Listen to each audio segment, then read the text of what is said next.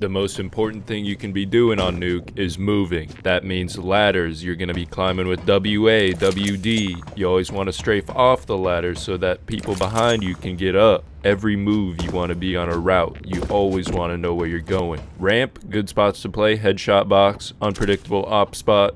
And boosting up is just a waste of time. Don't do that.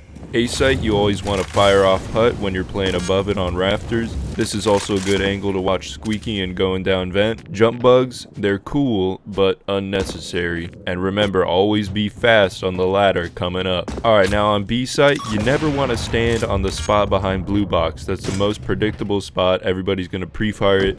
Everybody pre-aims it, just don't stand there. Only sit in dark if bomb is planted for you. Never break the window unless it's an emergency. You can use these windows as a trigger event for enemy passerbys. Okay, now for C site. Okay, now never play outside unless you are trick shotting.